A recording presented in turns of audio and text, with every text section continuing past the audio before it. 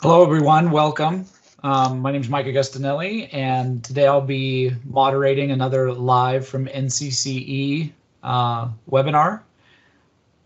I'm happy to introduce today my tech-savvy partner from the NCCE Professional Learning Specialist Group, Jason Neifer, and he will be presenting today on work-at-home strategies for both the first-time remote teacher and administrator. So Jason's day job is he is the assistant director and curriculum director for the Montana Digital Academy.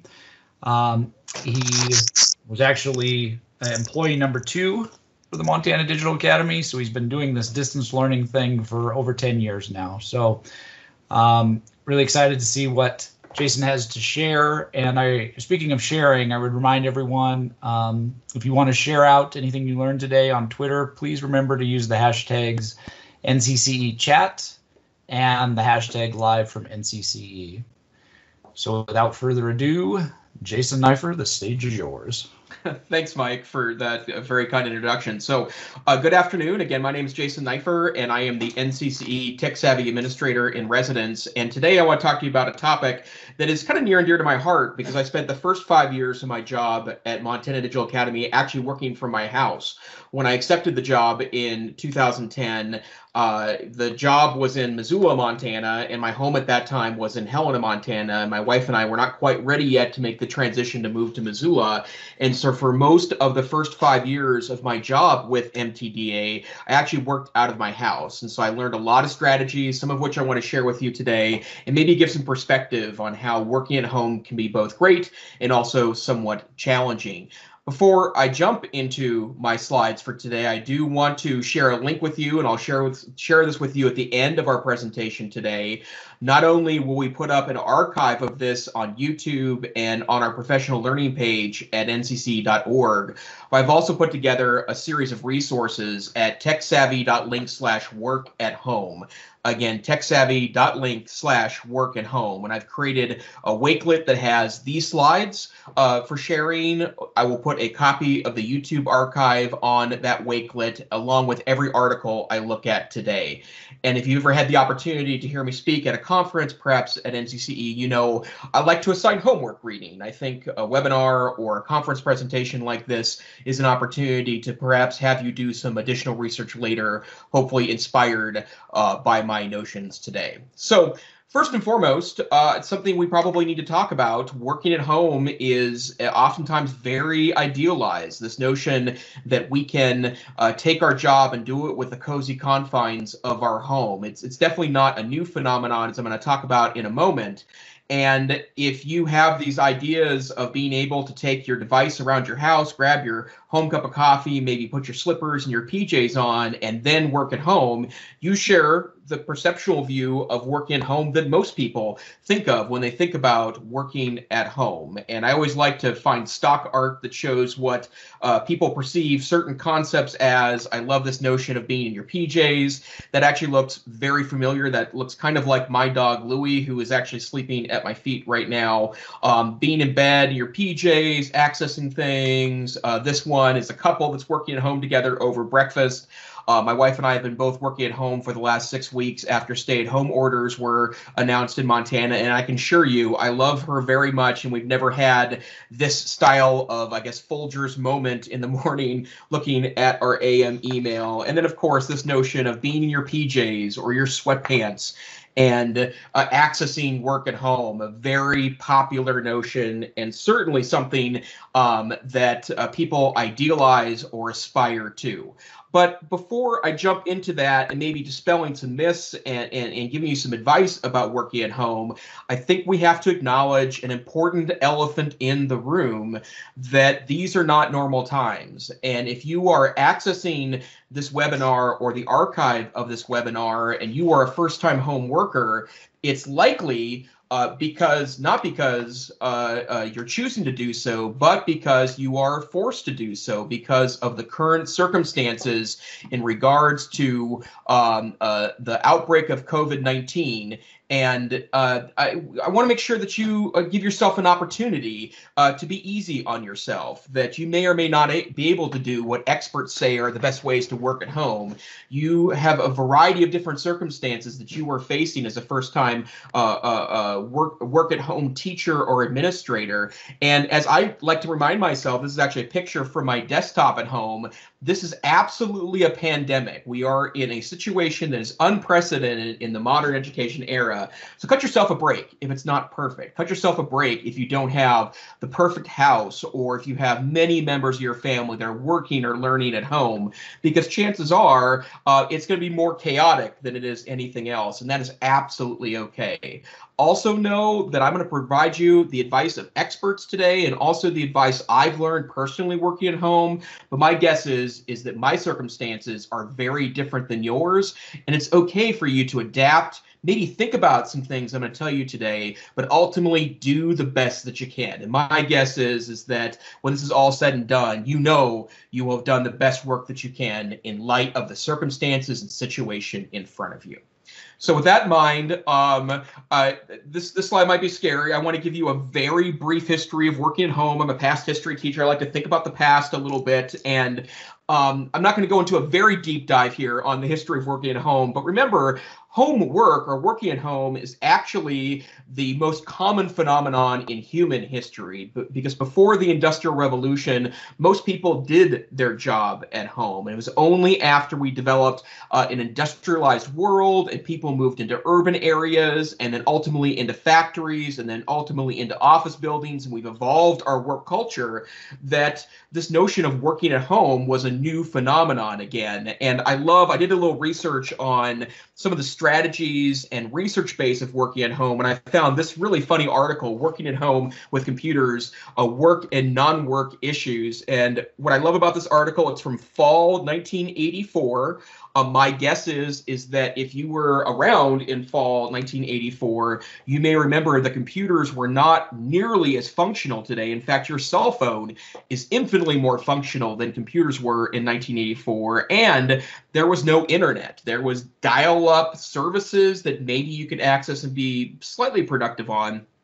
But the modern day internet and modern day computer devices were nowhere near the culture and human development of 1984. But I love this quotation from this journal article that we tend to conclude that work at home will not become a widespread trend. And of course, productivity, computer, workplace researchers of then could not know at all what the future held in regards to future work. So a quick review of things of where we're at with working at home. First and foremost, generally speaking, research says that working at home can be a very beneficial thing. And that, in fact, when productivity researchers look into working at home, oftentimes working at home, or those working at home, are more productive than those that work in an office environment. And there's a lot of different things behind why this is the case. For example, a lot of people note that those that work at home oftentimes take more breaks throughout the day. And believe it or not, more breaks or episodic opportunities to step away from work can keep you fresh and can ultimately make you more productive throughout the day. And again, all these articles will be in the Wakelet, the link I'll share at the end of the webinar again.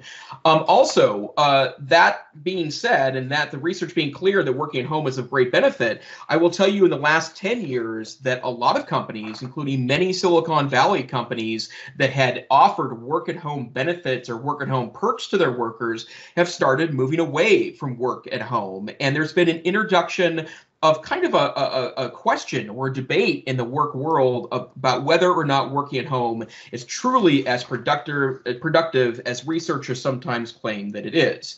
Now, here we are in 2020, millions, tens of millions of workers have relocated to their home because of the global pandemic. And suddenly, again, researchers and workplace experts are asking if this is the grand push to working at home again, and whether or not the notion of working in an office building, and I would even say some of these articles mention schools, whether remote work might become the new norm of things.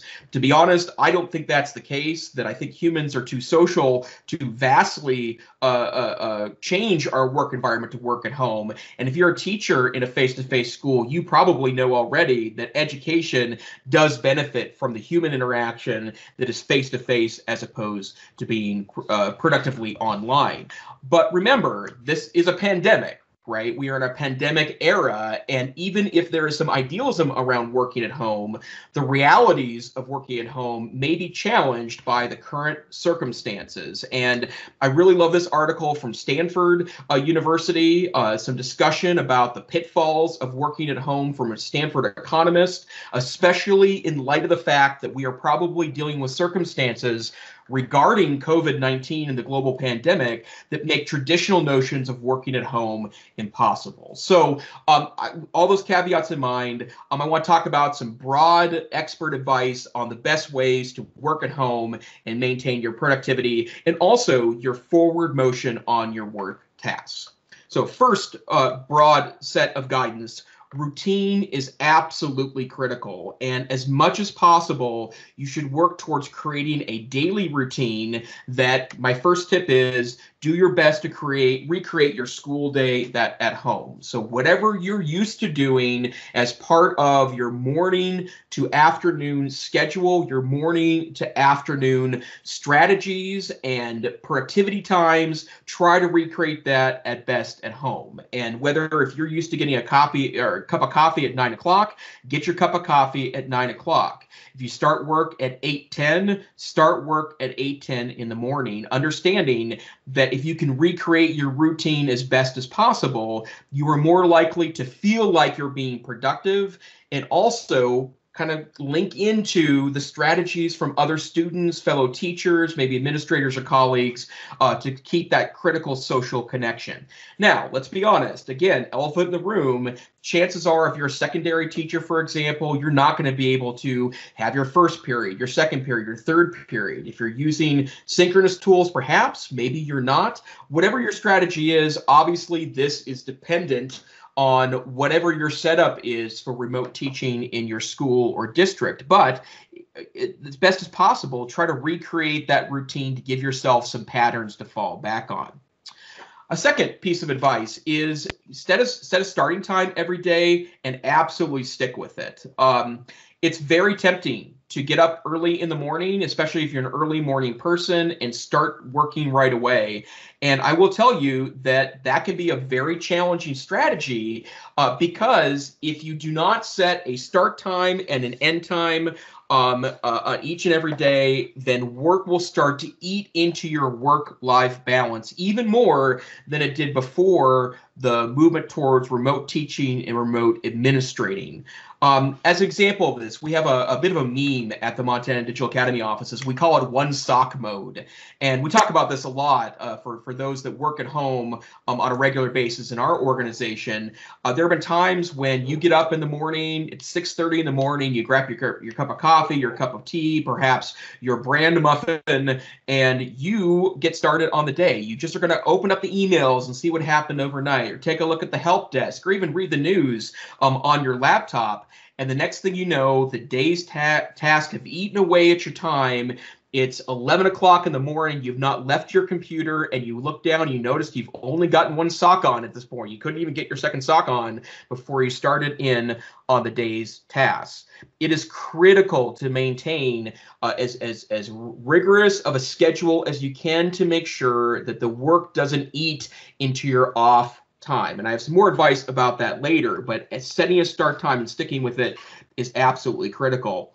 And another piece of advice about productivity is that if you aren't a list maker, now's a great time to start, especially since it is likely you are not maintaining your regular schedule at school. And even if you can recreate that schedule as much as possible as part of your routine, keep out a notepad to make a to-do list. Absolutely figure out a way to create a task list in front of you to make sure that you're getting to everything that's important to you. And if you're not a list maker, if you weren't a list maker before, now is a great time to start.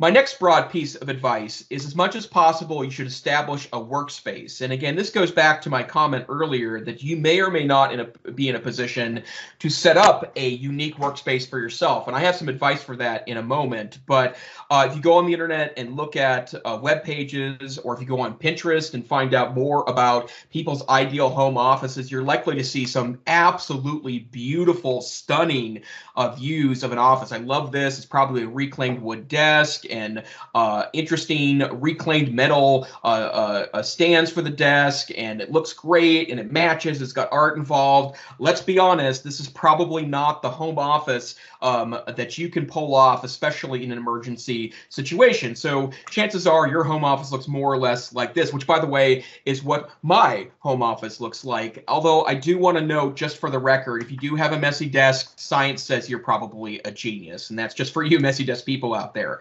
But setting up a workspace so that you can walk into a spot to start working is really important to help you divide that line between home and work. And if you walk into an office at 8:10 every morning, and this is where you do most of your productive work, and then at 4:30 or 5 o'clock or 5:30 you say, this is the end of my time, and you can walk out of that space again, that is really critical to helping divide the line both in your head and also in your task list between working at home and working at work, even though that space is the same space. Now, let's be honest, not everyone has the luxury of having a space in your home where you can turn it into a home office. Maybe you're working with your spouse, as I am. Maybe you're working with kids at home that are doing home learning, remote learning at the same time that you're being a remote teacher.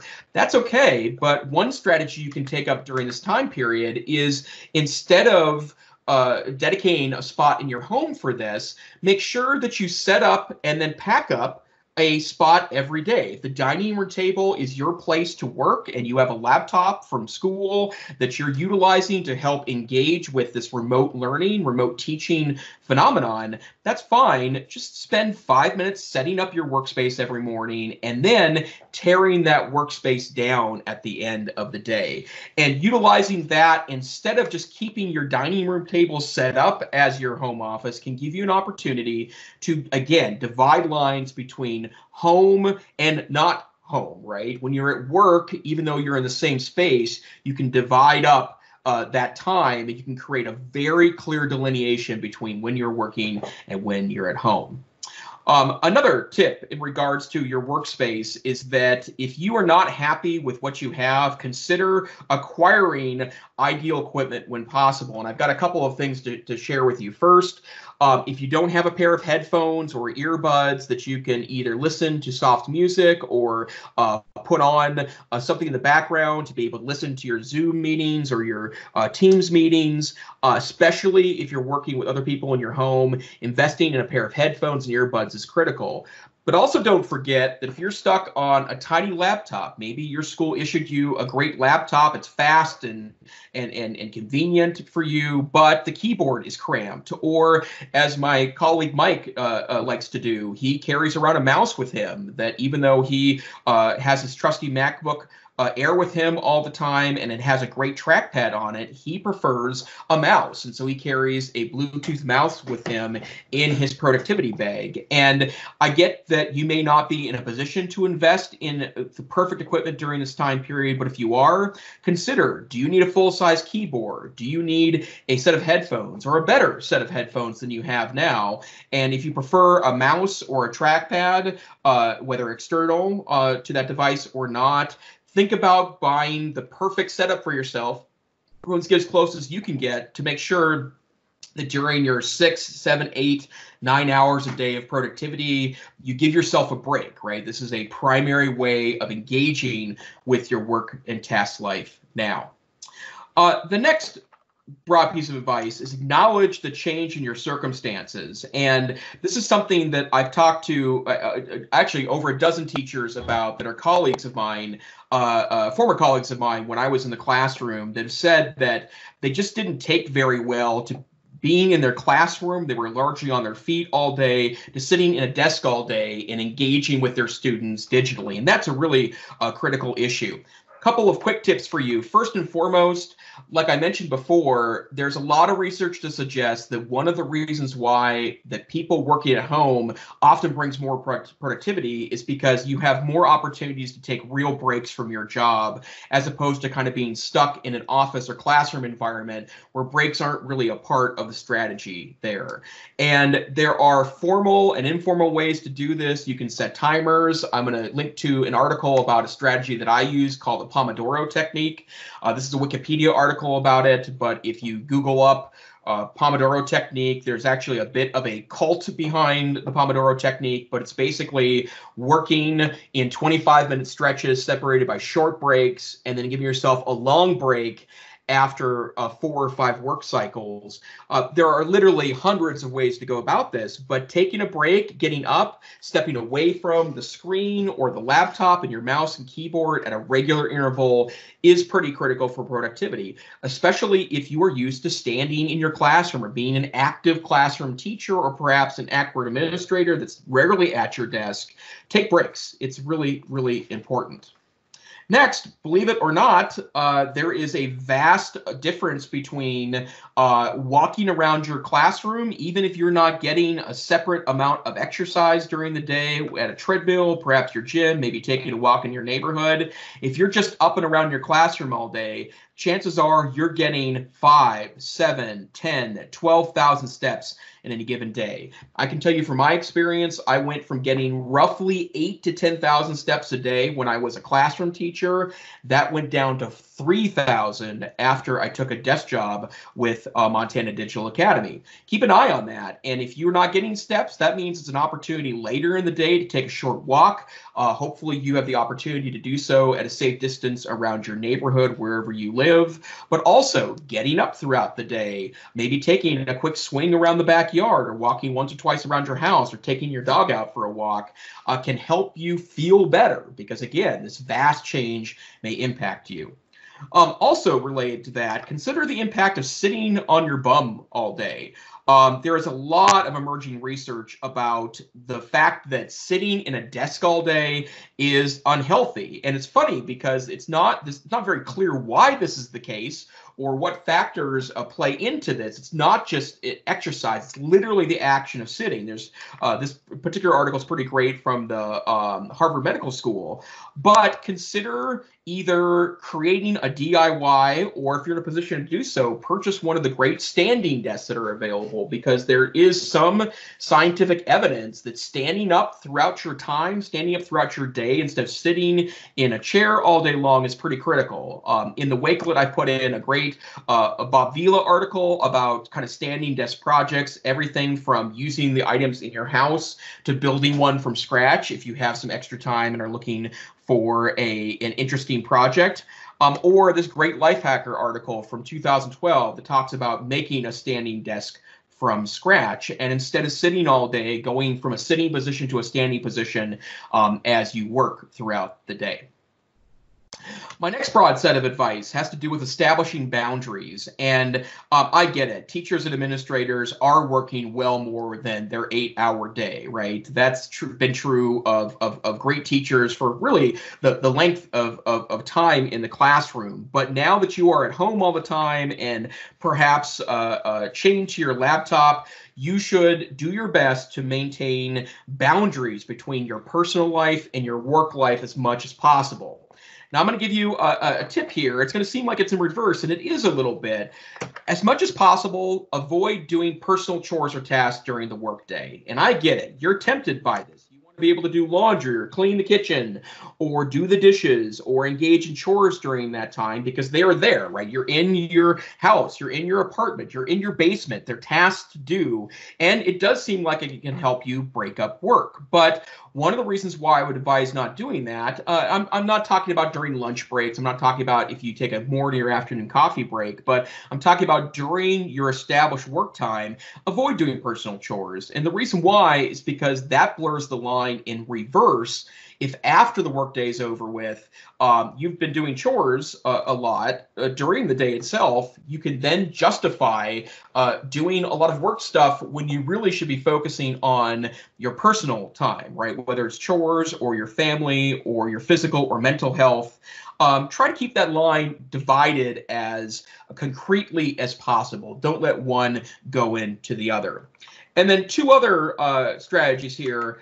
First, absolutely turn off notifications for work-related stuff on your phone. You're going to be on a laptop from 7 to 10 hours per day anyways. There's really no reason for you to keep notifications on work-related items going during this time period. Your phone can then be a conduit back into the extraordinary amount of work you have to do online. Try to confine it during your workday and on your work device. And something that I do on a pretty regular basis, I would consider even deleting your school accounts off your phone completely. Now, again, this doesn't work for everyone. For example, I need a calendar, and I'm sure you do as well. So if I delete my work account off my phone, then the little beeps from my phone when I have an appointment or a conference call or a reminder on my calendar then go away. But I would say this is a good time, if at any time, to justify maybe moving away of having your work life follow you around in your mobile device. Other broad concepts, stay connected to colleagues as much as possible. And I'll tell you one thing that's really critical to homework at the Digital Academy is establishing check-in routines with your teams and coworkers. If you're used to saying hi to members of your department, for example, on a daily basis, then set up a check-in. We do that with email at Montana Digital Academy. Everyone that works for our organization does a check-in email every morning and just says what's on their agenda, just so that everyone is vaguely aware of what's going on in other offices at MTDA. That is no more important than the current time, because we want to find out what's going on, what's on people's list, since we don't have the opportunity to run into each other. And then also, don't be afraid to use the technology available to you in your organization. If you're a Google Suite district, Google Meets is awesome. It provides you an opportunity for as large of a conference room as you want. You've got Microsoft Teams in your district. Utilize that to maintain connection with colleagues. If you're used to engaging with your colleagues on a daily basis, then utilize the technology available to you to continue to do that to maintain your routine. And then last, I've seen this advice over and over and over again on work at home articles about avoiding disruptions. And man, do I think that is tone deaf advice in 2020. In fact, I think you should go in another direction. Expect disruptions. And I have no good advice on how to soothe your child in case they're not handling remote teaching very well, mostly because you know your child better than anyone external to. I can tell you that my wife and I, both working at home, both very tech savvy, both very engaged in our organizations, have to work on this daily. And I think it's okay to expect disruptions and deal with them the absolutely best you can. And remember, this is a pandemic, right? This is a situation that requires that the rules as usual maybe don't matter anymore, or they at least need some acknowledgement because it's not the same as it used to be. And I love this meme. I have pets that jump into my calls. I know I have colleagues on the webinar today that have seen that happen. I think you just need to embrace it, right? If your dog likes to be on the conference call, let your dog be on the conference call. If your cat likes to jump on your lap during a conference call, make that happen. If your kids want to see what's going on your screen, let them in, right? Try to understand that this is absolutely and 100% a special time. So the best you can do remains the best you can do. And you can do this. And if it requires regular adaptation, I think that that's quite all right. And then absolutely last, break these rules, right? If you find something that works for you that goes against what the quote unquote experts say, that's great. I think that times like this are an opportunity for self-experimentation and provide an opportunity for you to maybe write new rules about the way homework should work during a time of crisis. And remote teaching is not something that, generally speaking, districts are planning for. It's okay to rewrite the rules and maybe come up with your own concepts. Again, my name is Jason Neifer, and I am the Tech Savvy Administrator in Residence for NCCE. I want to remind you of the link to the resources. I put together a wakelet with some great articles about research and also strategies for working at home. Before I open it up for questions, I do want to remind you that this is a weekly webinar series live at NCCE, and next Thursday on April 30th at 1 p.m. Pacific and 4 p.m. Eastern, Julie Combs will join us for easy newsletters in Microsoft Sway. So come and find out more information from experts in these platforms. So I'm going to go ahead and put it back on this screen with the link there. And Mike, are there any questions in the chat that I can answer today?